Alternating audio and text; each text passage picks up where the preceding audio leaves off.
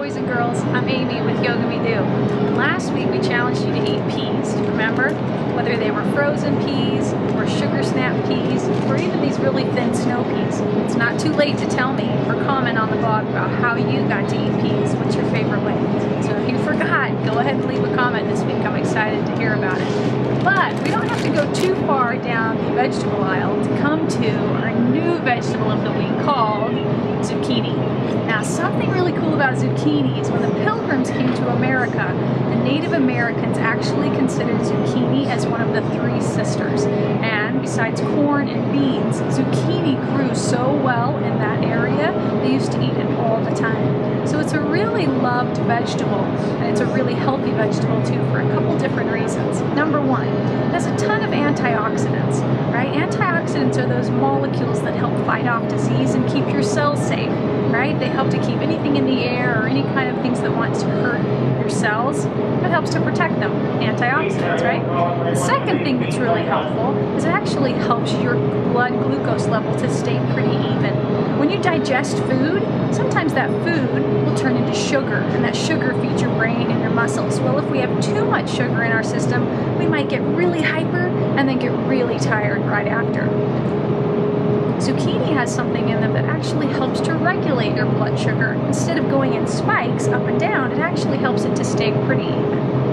Now, the third thing that's really fantastic about zucchini is it actually, besides 17 vitamins and minerals, a lot of the ones we've already studied, it has omega-3 fats in them, the healthiest kind of fats that you can have. Join me in the aisle and I'm going to tell you a little bit about fats. Okay, so everybody needs fat. Our body needs fat, our brain needs fat, our muscles need fat, right? But it needs the healthy fat that helps our body to process nutrients and to be able to move and function every day. When we have bad fats, it's kind of tough on our veins and our muscles and our heart to be able to process some of these things through our body. So let me show you a little example of some of these bad fats. So if you look at this ingredient of these lemon bars, it says up here total fat 3 grams. Well, it has saturated fat and it has trans fat. Now, an example of trans fat would be something called this right down here. So these are the ingredients, and we're going to come right down here to where we see partially hydrogenated soybean and cottonseed oil. Now, that's a big word, but all it means is that something in the structure of a healthy fat has been changed. Meet me in the kitchen and I'm going to tell you how. So one example of a healthy fat is called olive oil or extra virgin olive oil. And people actually take olives, put them in a machine, and the machine presses so hard that the olive oil will come out, and that's what creates this kind of tan color. Now, it's really healthy, and one thing that makes it healthy is how it works in your body, right? Also, another thing about olive oil is that if we were to take magnifying glasses, actually a lot of them, you need a really strong magnifying glass to see what I'm talking about. If we looked really, really closely at this olive oil, we might be able to see something like this, which is a fat molecule. Now, a molecule is interesting because it's just a bunch of parts put together, right? The interesting thing is the difference between a healthy fat and an unhealthy fat is how the molecule is made. Now, back in 1890, there was a man named James Boyce, and he was an American scientist. He was a chemist.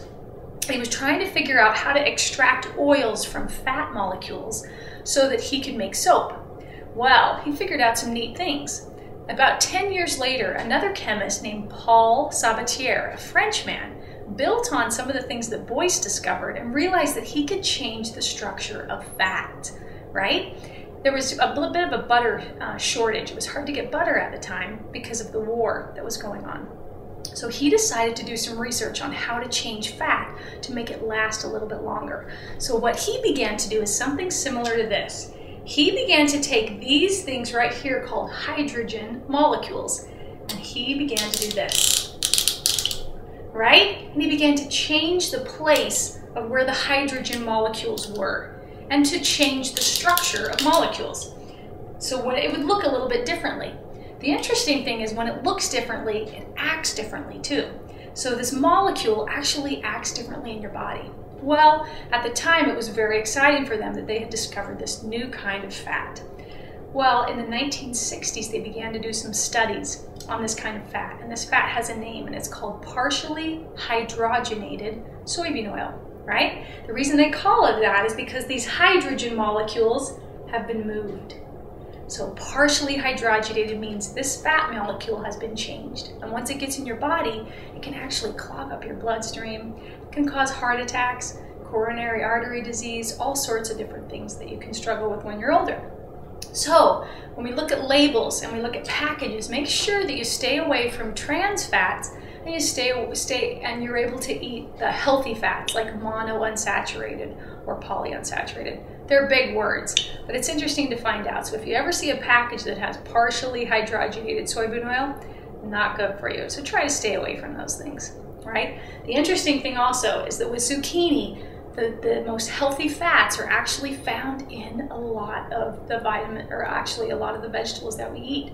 Another vegetable is avocados that have a really good fat for our bodies, okay? So this week we're actually gonna make something called zucchini cakes. Come over here and I'll show you. One of my favorite ways to eat zucchini is in these things called zucchini cakes, and they're absolutely delicious. Let me show you how to make them. So first, we're going to take a box grater, or maybe if you have a peeler or some way to cut up your zucchini really small, cut off the ends, then take your zucchini after you've washed it and grate it. Now, it's going to be a little bit wet because zucchini contains a lot of good, healthy water for you. Well, it's kind of hard to cook with that water, so you want to put the zucchini in a paper towel and kind of press that water out. Once that's done, pick up the paper towel and drop it into a bowl. Now you're going to crack an egg, put it on top of the zucchini, add a little bit of salt and pepper and to give it a little bit of flavor. And then my favorite part, dump in a half a cup of Parmesan cheese. Oh, it smells so good. Add in 1 cup of panko breadcrumbs. And what these are, they're actually Japanese breadcrumbs. You could try to use regular breadcrumbs if you want.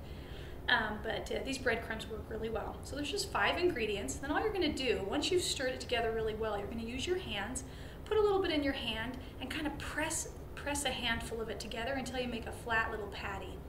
Now, once you're ready, you're going to put a little olive oil in a pan and just place that little cake or that little patty in the olive oil. You're going to cook it for about 2 or 3 minutes, make a couple more, and let them cook for 2 or 3 minutes on each side. And then join me over here and I'll show you what they look like when they come out. Remember, boys and girls, you're in charge. So you get to decide if you want to make them big, go ahead and make bigger patties. If you want to make them smaller, make them smaller. But whatever way you decide to make them, make sure that you get to enjoy these delicious zucchini patties. I want to bring it close so you can see. When I break it open, you can actually see parts of the zucchini and the Parmesan cheese. It's absolutely delicious. And I'm going to take a bite because I can't wait. Oh, that's so good. I can taste the salt and the pepper, and the egg kind of makes it fit together, and then the Parmesan cheese gives it this amazing flavor. So whatever you decide, make sure to eat zucchini this week, whether it's a zucchini cake or maybe zucchini bread, or maybe just cut it up fresh in a salad. However you like to eat zucchini, make sure to leave a comment, and the principals of your school are actually going to come around with your snack this week. So if you've left a comment on the website, make sure to tell your principal, I need my healthy snack. Okay? So come join us in the other room for yoga.